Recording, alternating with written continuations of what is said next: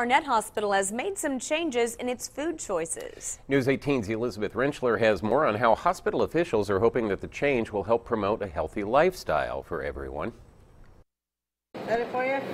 Employees and patients at IU Health Arnett Hospital are getting a different kind of dining experience. And the choices that we have are much better choices. They're fun choices. Fun choices and much healthier choices as IU Health hospitals across the state have adopted the Partnership for a Healthy America program. The government-funded program aims to reduce the rates of obesity across the country. Hospitals are healthcare institutions, so we need to be concerned about people's health. Chief Operating Officer Brian Shockney says they've accomplished that goal by removing deep fryers from the kitchen and adding more fresh fruits and vegetables. 80% of everything in our vending machines, our food, everything that we sell is healthy, and 20% can be some of those Cokes in the machine or some of those things that are a little more high in fat.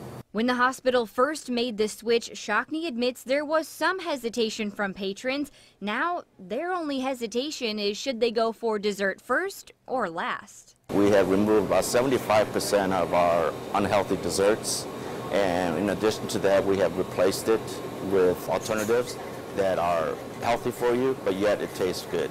The hospital has also expanded its salad bar and deli, as well as added gluten-free options. Shockney says it's just one more way they hope to promote a healthy lifestyle for everyone. In Lafayette, Elizabeth Rentschler, News 18.